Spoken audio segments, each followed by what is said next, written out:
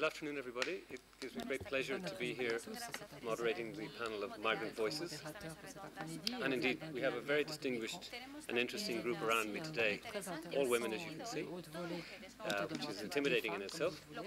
All very successful. We have two people who are members of their either their national parliament or have been a member of their national government. And we have two young children of migrants. And in many respects, what we're looking at here today is the transition from being a migrant to being a diaspora, and people who are living with the reality of this journey. We talk about migration in this hallowed chamber. We have interesting policy papers that are terribly important.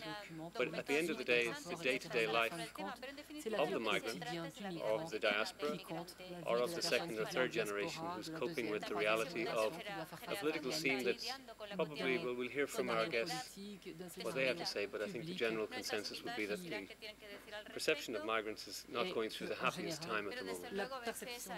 So without further ado, I will introduce one by one our guests and ask them to give a not too lengthy description of their personal journey, and then we'll have a discussion about it.